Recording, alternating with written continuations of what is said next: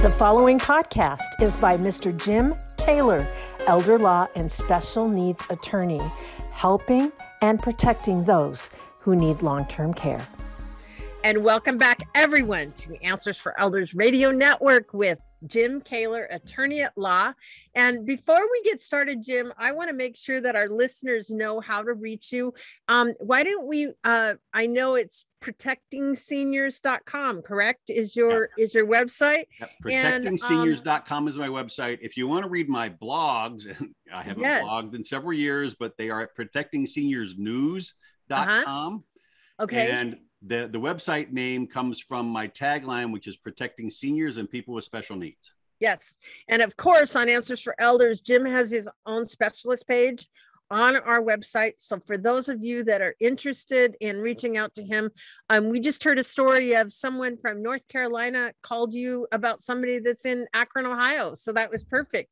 So you are based in Ohio and certainly have connections to other attorneys across the country. So we definitely love having you on this program. And certainly you're helping us deal with this very, very complicated world of elder law, which, there's no way in the world I could even begin. And I sometimes will have people ask me questions and I will go, you need an elder law attorney.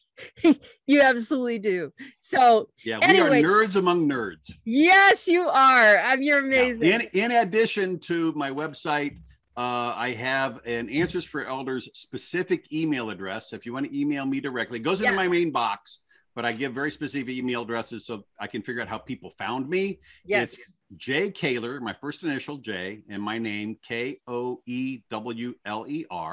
hyphen or dash. AFE for Answers for Elders. So J Koewler -AFE at protectingseniors.com. Perfect. Yeah. And I know we have that email address on your specialist page as well. So for those of you that are interested in reaching out to Jim, I know he's more than happy to talk to you and point you in the right direction. So when we need you desperately to discover. So anyway, you framed up this real complicated situation between resources and assets and income and what all that means. Now we're moving on to obviously the next step, which has to do with income. Okay. So the baseline, the place to start discussing income when we are not talking a specific person. Okay. If I'm talking to a client, I know they're married or they're not married. Okay. But when we're talking in generalities, like we are on this podcast, let's start with income for a single person. Okay. Because income for a spouse builds out of understanding income for a single person. Got it. So remember, the main tenet of Medicaid, as written in the law, is we are here to help people pay for care when they can't afford to pay for it themselves. The unspoken tenet is we don't want to pay a penny more than absolutely necessary. And all too often, we want to avoid paying even the people we should be paying. But once someone is on Medicaid, their income is spoken for in most states because most states consider themselves income first states. The Medicaid recipient's income is used first before Medicaid dollars. So there are, for a single person, there are three places where income is going to go. Okay. Usually, we'll talk about people who have, and imagine this concept in the real world. People have too much income. Putting air quotes around that for those of you who are not watching me visually. There, under Medicaid rules, there is such a thing as too much income. That's at least an installment by itself. Okay. We'll get to that later. So for people who, now, even if you have too much income, it all ends up the same place with maybe one little tweak to pay for a special bank account. Okay. That's the only difference on where the income goes. So if you have too much if you're a single person, your income is going to go first to your personal needs allowance. We talked about that in the last installment, where in Ohio, it's $50, in Washington, it's $60, and in California, I think it's 130 or 100 or some big number compared to everywhere else. But of course, their cost of living is big compared to everybody else's. Sure. Iowa is 30, last I heard.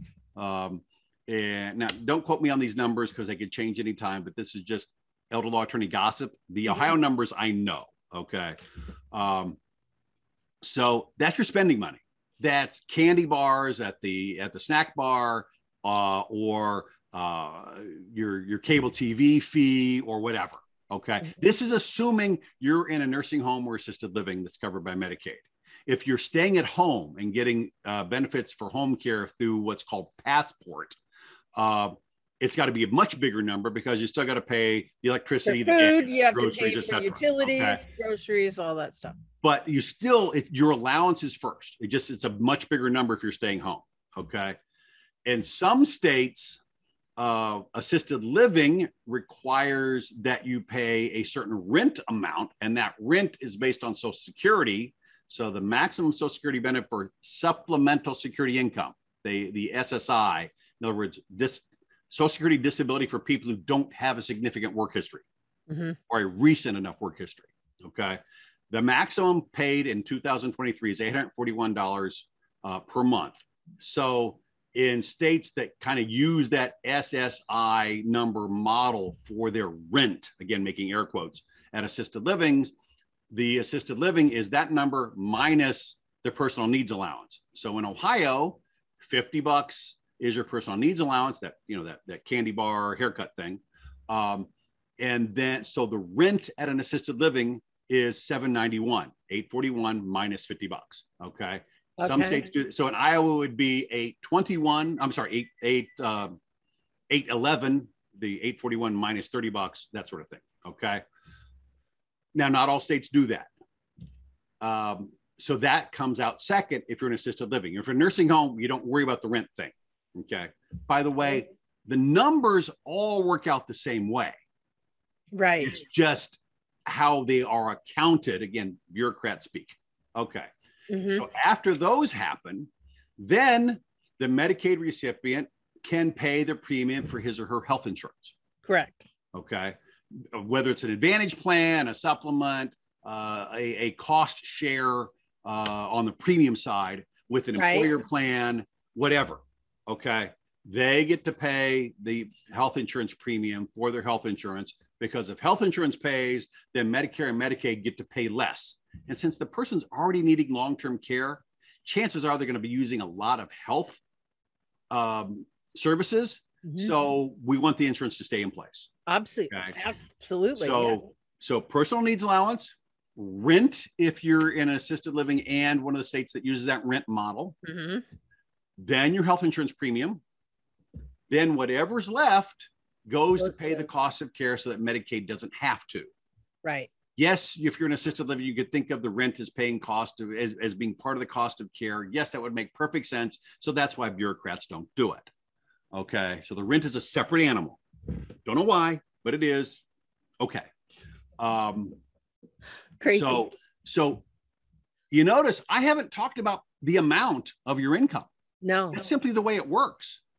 Personal needs allowance, rent if you have to, your health insurance premium, and the rest goes to cost of care. And then Medicaid makes up the difference between what you've paid toward the cost of care and the Medicaid reimbursement rate that was, making air quotes, negotiated with the care provider.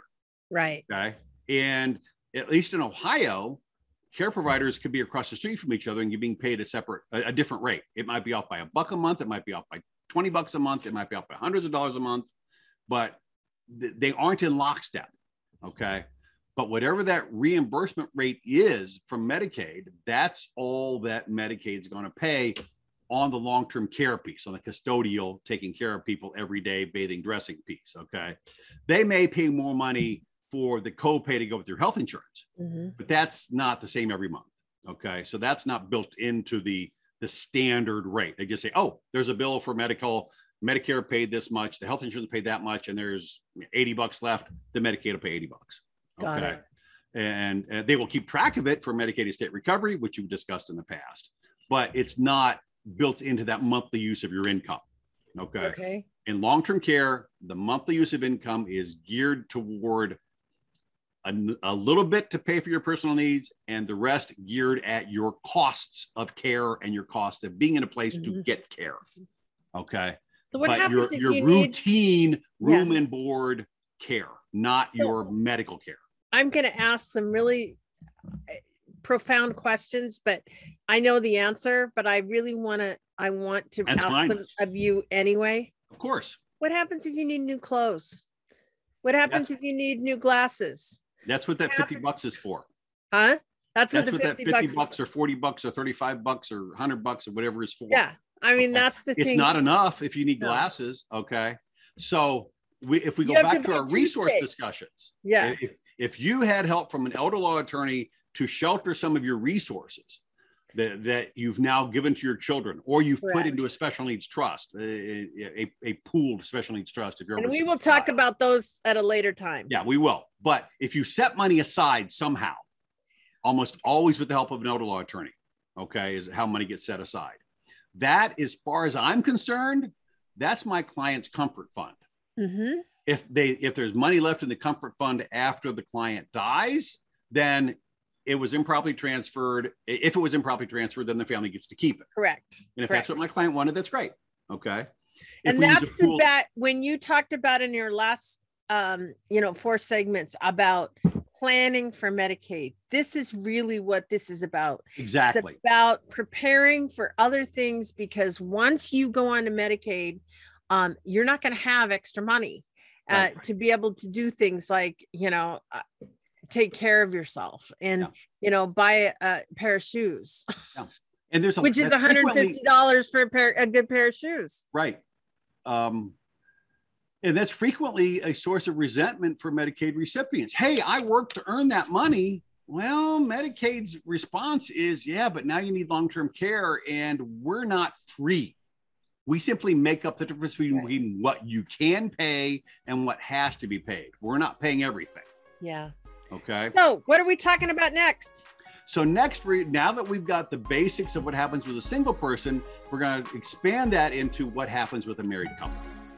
Fabulous. And still focusing on income. Focusing on income. Perfect. Jim and I will be back in the next segment. State of Ohio residents, you have a friend to help you navigate long-term care while protecting your assets. You can reach Jim at www.protectingseniors.com or just email him at jkoewler-afe, that's jkoewler, afe at protectingseniors.com.